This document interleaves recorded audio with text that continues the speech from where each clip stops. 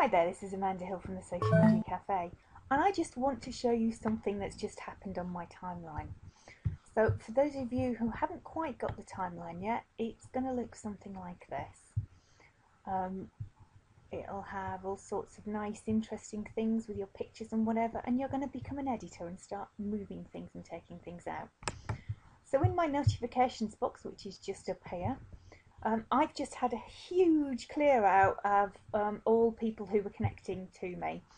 I had something like 60 friend requests and varying other people that I'd said not now to.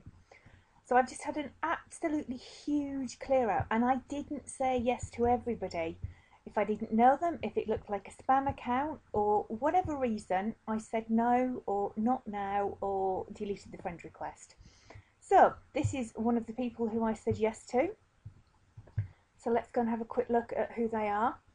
They live in London, and look at what they've done. They've just connected to half the world, and I should have gone on their page to see what they normally post, and I would have spotted this and I would have said no straight away. Sadly I didn't. So all they're doing now is posting the same spammy link about saving on gas and electricity without even getting to know anybody. So I'm going to go and show you what to do with people who do that to you, which is very annoying.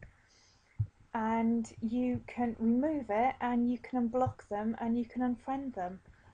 So I'm probably going to do all of that. I'm going to delete the post. I'm going to say yes, I want to delete the post.